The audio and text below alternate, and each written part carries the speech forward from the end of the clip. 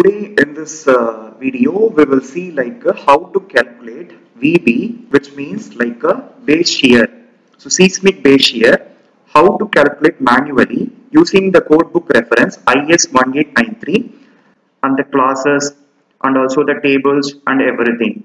So with these values we can able to find a VB easily. So that I will tell you how to do.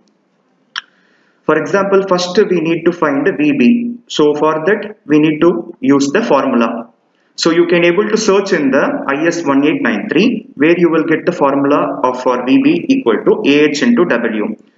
And where AH equal to what and W equal to what, everything they clearly specified. So AH is something, so horizontal acceleration spectrum. So where we can able to refer in 6.4.2 class. So when referring that, so where AH equal to Z into I into SA divided by 2 into R into G. This we can able to get from class 6.4.2 from IS 1893. So from here I can able to get. So this is like IS 1893 PDF that I downloaded from Google. So you can refer the same. So this is what the formula I have input here. So that formula we can able to change this to, that formula we can also change like this. So AH equal to Z by 2 into SA by G divided by R by I.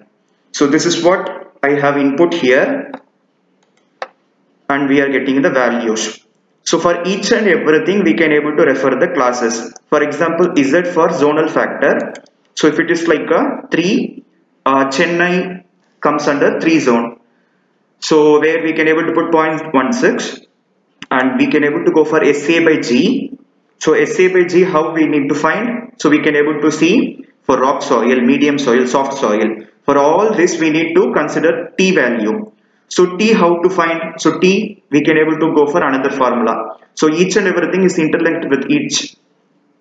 So we need to find each and every calculation and then we need to input here.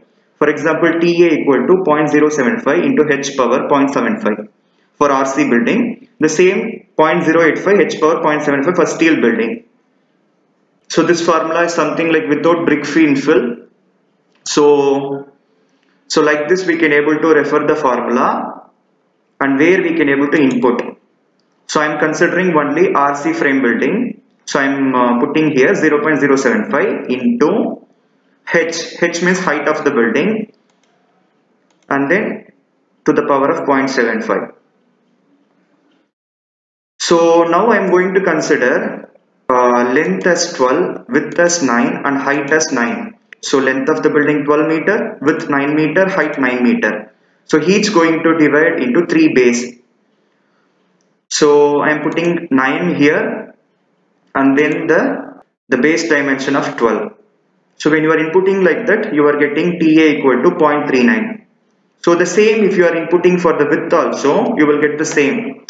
Very mild difference. So for both we are getting 0.39 only. So anyway, this is not going to deal with any base dimension because it is only considering only H. Then no need to worry about.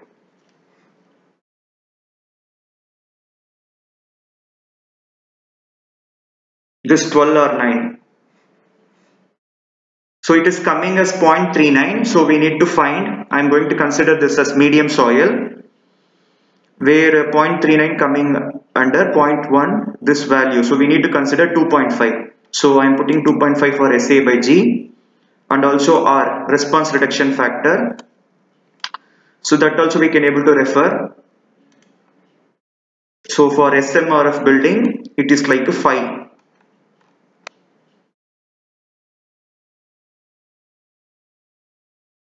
So you can able to put 5 and then the important factor. So for normal building 1, for importance building 1.5. So here we can able to see. So all other building 1 like hospitals, schools, then we need to put 1.5. So I am going to consider as a general building 1. So we are getting AH value as 4%. So now we can able to easily find the W value. VB equal to AH into W, which is coming under 285.12. So this value we can able to refer with the STAAD Pro. So normally this manual calculation and also the STAAD calculation 100% accurate. So that we can able to do in STAAD as well. So before that, how to find W? This is like seismic weight. So seismic weight, how to find? We need to consider the dead load and also the live loads. So I am going to consider dead load as 12 kilonewton for floors and also 10 kilonewton for roof. So I am considering length into width into load. So kilonewton per meter square into meter square cancelled. So kilonewton. So 1296 kilonewton for each and every floor. And also it is coming under 1080 kilonewton for the roof. This is only for dead load. But for live load we can consider 4 kilonewton for floors and also something like less than that for roof. Anyway, here when we calculating live load, we need to consider only 50%. So here we have that with the reference of code book, we can able to see like how we are going to calculate the imposed load for live loads. See here it is. So where it is like above 3 kilonewton per meter square, then we need to consider the percentage of imposed load as 50%. And for calculating the design seismic forces of any structure, the imposed load on roof need not be considered. So roof we need to consider as 0. That's why I am inputting here 0.5 for 50% and 0 for roof load. So altogether like we are getting 1512 for floors and also for the roof 1080. So here we can able to put the W value. So into 4 it should not be like that. So we have only 2.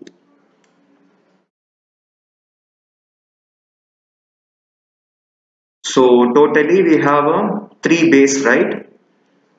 So in that we have 2 floors and 1 roof. So that's why I put 2 here and then this H9. So totally coming around 164.16 VB that we can able to correlate with our STAAD. So now what we analyzed manually we can able to do in STAAD as well, where I can able to put new project.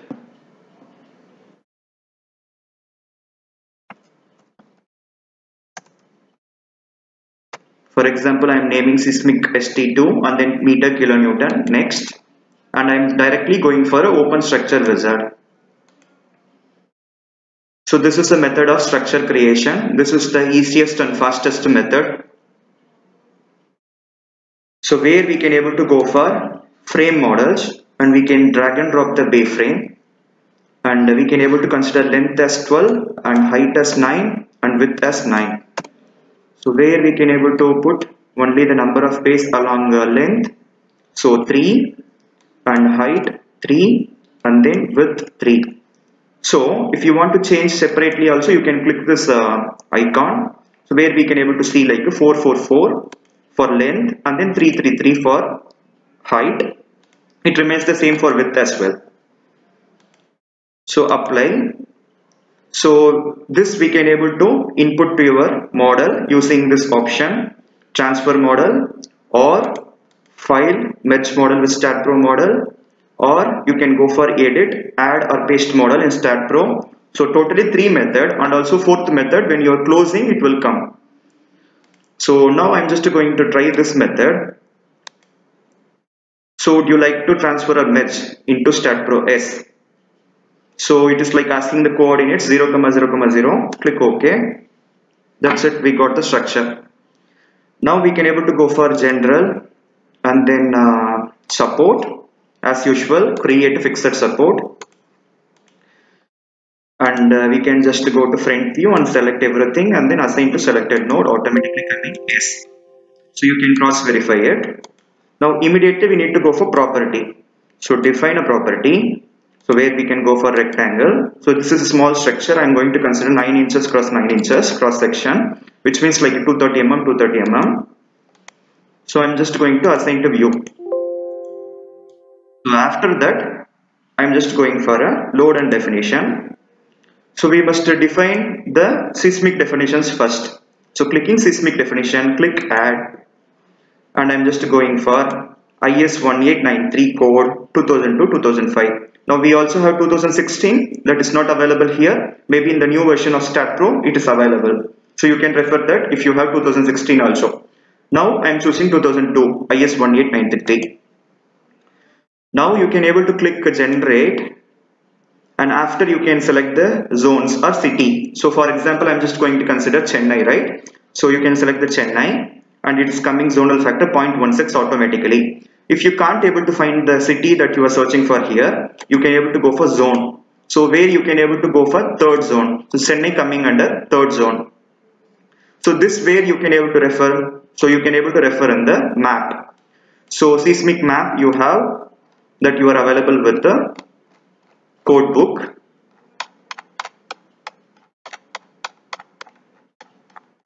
See, this is the seismic map where based on the color legend we can able to find. So Chennai coming under yellow zone, which is like a zone 3.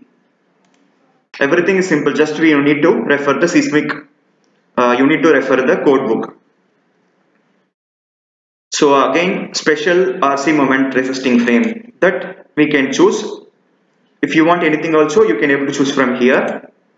And all general building, it is like 1, and I'm just going to consider as a medium soil and RC frame building, and damping ratio by default 5% and generate.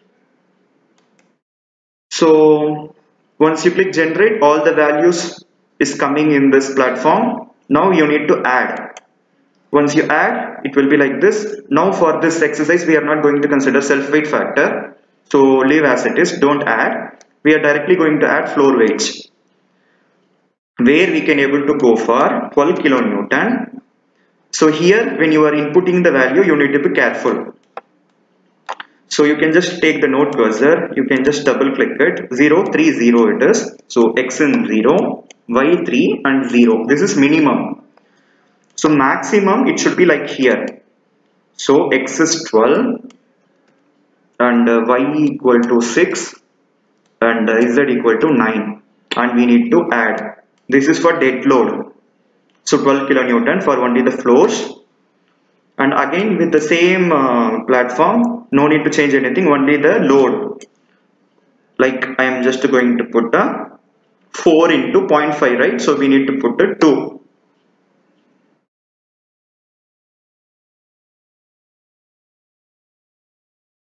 So because imposed load, we need to consider only the half loads, right? So 2 kilonewton. So for floors, so add. Again for the roof, 10 kilonewton for dead load. So from here, so 0, 9, 0. So it is in the minimum. 9, 0. And here 12, 9, 9. So 12. So 9, 9. Add. And no need to put minus here as it is like coming under pressure. And now again for a roof live load, it is 0, no need to worry about that. We can close it. So only these 3 values we need to put. The only disadvantage, we can't able to see the representation here. So you need to be careful when you are inputting the values. So immediately you need to go for load case details, click add, and then I'm just going for a seismic. And in 2 direction we are going to consider, one in X and another in Y, not Y, another in Z, as we have X and Z as horizontal plane. So always we need to consider the lateral forces only in X and Z directions. So where we can able to click SLX and add, and we can able to go for seismic loads, X direction, add, flows, again Z, click add. So seismic load, Z direction, add. The factor will be 1. So sometimes if it is like a big structure, you can able to consider SL minus X, SL minus Z, where we need to put -1 factor. So now we are going to continue only with these 2 values. Okay, now immediately you need to go for analysis and print, and you need to put all, add, Now our part completed. We need to analyze now. Run analysis, control F5, or you can click there. So it will show our results within a few seconds. See, now we got zero error. It should be like this. One warning, it could be like something, so it is not important. So zero error, it should be like a zero error. We can go for view output file. This could be like a UBC IBC warning, or it is like telling one-way loads. So no need to worry about a warning. See, warning UBC IBC, that is not an issue, and we are just going for result. See, now we can able to control F and we can go for time period. So this is what we need. See, time period we are getting VB base shear 164.16, which is in the X direction and which is also similar to the Z direction. So Z direction also 164.16, both remains the same value. So can we see the Excel sheet? See, manual calculation also coming the same. So manual calculation and STAAD Pro calculation both are 100% accurate. So 164.16, and here also we are getting 164.16. Now based on this manual versus STAAD Pro calculation, you can able to assume how accurate STAAD Pro will be. So that's why many of the structural engineers still following STAAD Pro. So I hope this video could be much helpful for you to understand the manual versus software calculation. So make use of it and share with your friends and family members. So keep watching more videos and have a great day. Bye bye. And don't forget to subscribe if you are like thinking that my channel videos is something great or something useful. Don't forget to subscribe. Okay.